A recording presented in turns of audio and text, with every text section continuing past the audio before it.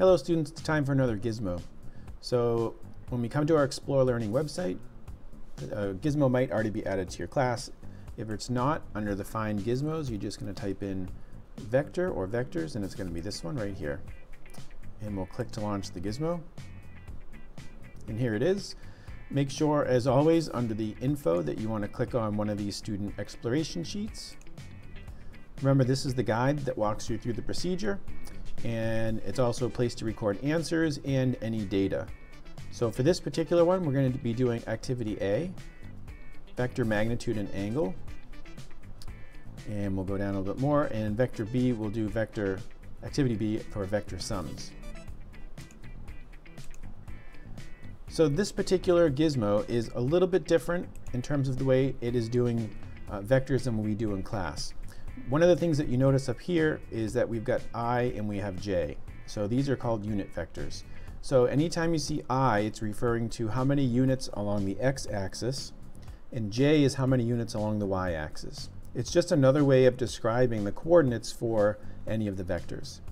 So we've got vector A over here, we've got vector B over here. You can grab the tail of the vector to move it around to change the position. And if you grab the head of the vector, you can change the angle. And if you notice, when I change the angle, up here on the left, you can see that the coordinates are changing for this vector. And we can do the same thing for this one. We can move it around. We can go over here, we can change the length, and we can also change the angle that it's at. If you have the crosshairs like this, you can actually move the whole coordinate system. So just be careful when you're grabbing your vectors that you don't move the whole background. So one of the things that we can do to make it so that it's very similar to what we do in our class is we can show the x and the y components, and it will do that for each of the vectors. So you can see for vector A over here that it's resolved it into the x and the y component.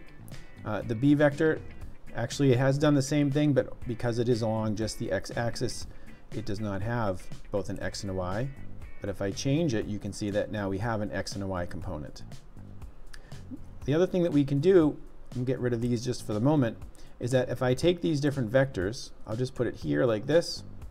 Just going to shorten this one. If we add them together like we do in class with the tail to tip method, we can put them together here.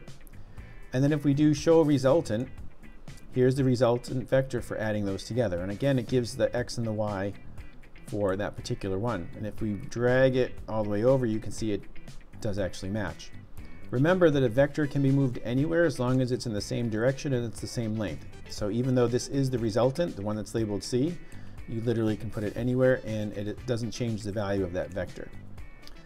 If you'd like, you could show the sum computation for how it would add these I and J values, but this is something that we don't do in class, so I'm not going to recommend that you do that. Additionally, down here, there's another way of adding vectors together, and there's something called the dot product. And you get the dot product down here, but again, this is something that we don't do for our class, so that you don't have to do that part either. There is a ruler that's down here. The ruler is one that you would grab and change the length if you wanted to measure the sides manually. You can see that it gives the length. We don't have to worry about click on the measure to area. But you do also have two angle tools over here. And so they just work by you grab and you can change the angle. You can see that that angle down here is changing, and you can have two of them to work at the same time if you wanted to use these to measure the angles when you're adding the vectors together. So there you have it. You've got your resultant vector over here. You can also resolve it into the components, show the x and the y components. And you're going to be working on activities A and B for this gizmo. I'll see you in class.